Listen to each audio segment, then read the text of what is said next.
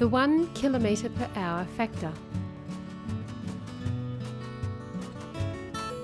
We're starting to align all these forces. We're starting to add them all up. We've got our dynamic forces, our static forces, centrifugal force, and whatever other forces. When you start to put all those together, it becomes an accumulative type of effect.